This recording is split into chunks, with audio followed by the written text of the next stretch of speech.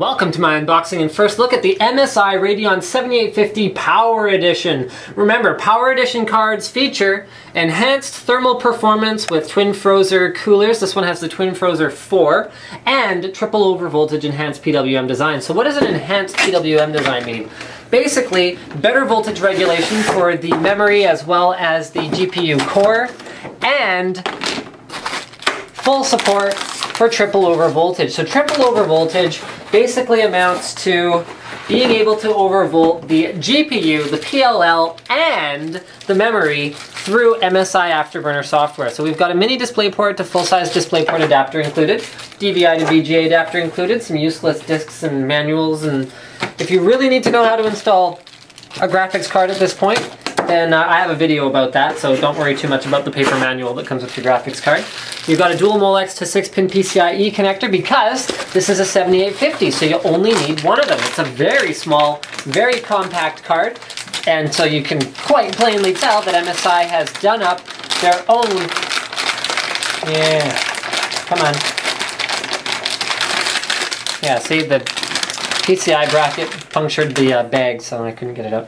So MSI has done completely their own custom PCB in order to build a beefier PWM as well as just generally a better board for more overclocking goodness. So this is more of a value-oriented card. This is like value gaming, not like value cards. So you're still going to get dramatically better performance than you'd get with any kind of an onboard or like, you know, ghetto low-end card solution, but you're not going to pay a boatload for it. And the great thing about their Power Edition cards is that while they do cost a little bit more than reference cards, it's not that much considering the extra benefit. So you got the twin Frozer 4 cooler, which basically means on this particular version, this is a small, this is a low power chip and everything. You've got 3 heat pipes that are fanning out to sort of a radiator style, here, get you guys a better angle at it, radiator style aluminum fins that cover the entire length and width of the PCB. Very, very nice, very good cooling. You've also got, check this out, so this piece right here is actually fully attached to, here, I'm gonna try and get you guys like an angle. Can you see in there? Can you see the full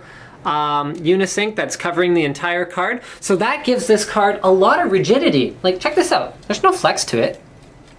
It gives it, okay, there is if I grab the cooler, but if you actually take the PCB, compared to a regular card, it's very rigid, it's very strong. So you have the cooling benefit of having a heatsink over all the RAM chips and PWM, and then you've also got the benefit of once you install it in the card, it's not going to sag like a lot of cards do because they have that flex. So I really like that about this particular design that we've seen on some of MSI's recent cards. The twin Frozer 4 has a lot of different things going for it. So it's got heat pipes, it's got dual fans, it's got propeller blades, which basically amount to more airflow, and they will spin in reverse at the beginning. This is the feature of the twin Frozer 4 in order to remove dust from the fins before turning around and spinning the other way to actually cool the card. So you'll notice when you first boot it up, it's quite loud, but that's normal. It's trying to blow all the dust out of it before it actually starts cooling the card. This will mean that you won't have to clean this card out as often as you would with a normal one. I also love the look of their twin Frozer cards. So they've got, like, you know, the MSI sort of silver or black thing going on, usually a little color accent, thing like that. Looks really, really sharp. Okay, in terms of overall features of this board, so it's a little slower than a 7870, but given the difference in price, it's definitely justifiable. It also only uses a single PCIe 6-pin PCI power connector, so that's a 6-pin right there, not even an 8-pin. It has full support for Eyefinity, so it supports up to 4 displays. You got 2 mini display ports on this card, HDMI and DVI out, so actually I think it in theory supports more than that if you daisy chain additional displays, but let's go ahead and say 4 at least for now. In fact, let's have a look at what MSI has to say about the card. So you've got AMD Eyefinity, HD 3D, which we've tried in the, we've got 4K support, which is actually really cool. So you can drive a 4K display off this card. That's new with the 7000 generation of cards. Deep color and 3 gigahertz. Okay, Dolby True Media Play, Power Tune. Ah, yes, 28 nanometer process technology. So this is an extremely power efficient card, and performance and overclocking are outstanding given that the price that you're looking at is also fully PCI Express 3.0 compliant, which for a card like this is not going to amount to any kind of a performance delta, but I mean, there you have it. If you have a PCIe 3 board and you really want a PCIe 3 card, you can put this in it.